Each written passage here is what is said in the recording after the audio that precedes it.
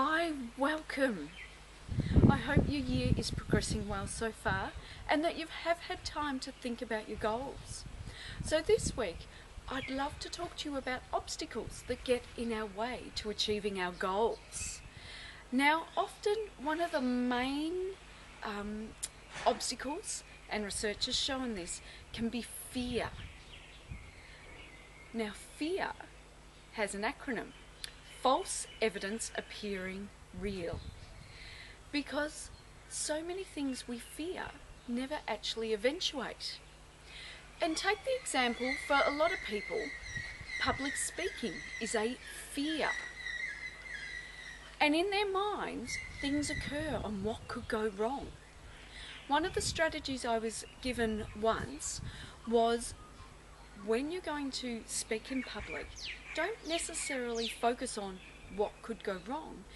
Think about when you sit down and it's all gone well, how you feel. And let that be what's going on in your mind. So, what is fear? Well, fear can come in many different forms. One of them, of course, is fear of failure.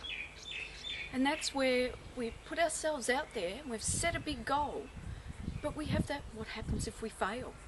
Well, you know what? What does happen if you fail? So if your goal is to lose 15 kilos and you lose 12, you haven't failed. If your goal is to write a best-selling novel and it doesn't hit that top 10, it doesn't mean you've failed. You've really achieved. So think about this fear of failure. Now, opposite to that is known as the fear of success. What happens if it works? Will I lose my friends? Will I lose my relationships? What will people think? Really? Let's just go for it. So it's all about the way we look at things at times. Now, another obstacle is procrastination.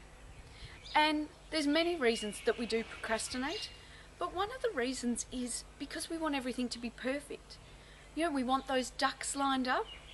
Well, have you ever watched a mother duck with her ducklings? The ducks don't all line up. She actually says quack, quack and heads in a direction, and everything falls in behind. That's what happens when you go and set your goals and, don't really know what's going to happen. You'd be surprised how many things just fall in line. Of course, another obstacle is that moving outside our comfort zone. So think about it this way. Moving outside your comfort zone doesn't have to be giant leaps, just really small steps. Because as Ray Kroc from McDonald's said, we're either green and growing or ripe and rotting. So don't just stay in that comfort zone. Do something to just feel a little bit uncomfortable, because that is when you actually start to achieve some wonderful things. Now, of course, another obstacle is our lack of discipline. So it's how we're going to do it. What do we need to do? And again, they can be really small habits and changes to get you to head in the direction you want to go. And then, of course, it's that fear of change, something different. So hopefully I've raised your awareness about what some of the obstacles are. Look, another great one is time or lack of time. Well, it's about making things happen for you, finding the time to make it happen. But there's many more. We haven't covered them all. As I said, it's just about raising your awareness so that you can set your intentions, put in place some action to achieve your goals. So the next video will be all about setting your goals.